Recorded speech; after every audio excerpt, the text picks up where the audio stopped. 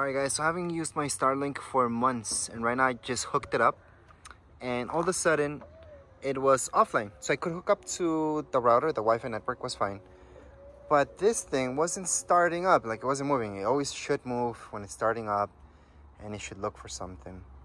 Then what I did in the app was reboot the router, but the router was fine. Then I tried rebooting this guy.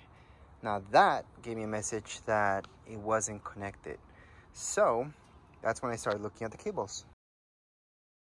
So I did go to the router, but the main cable that I thought was fully connected was this one.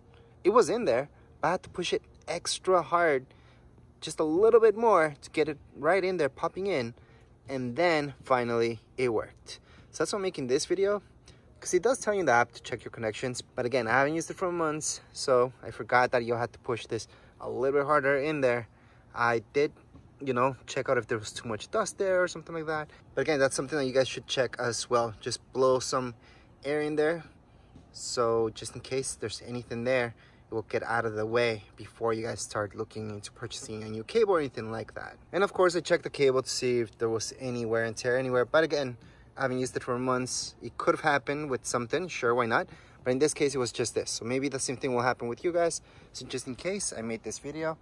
If you guys have any questions, comments, you guys can write down in the comments area. Don't forget to subscribe and like. Thank you.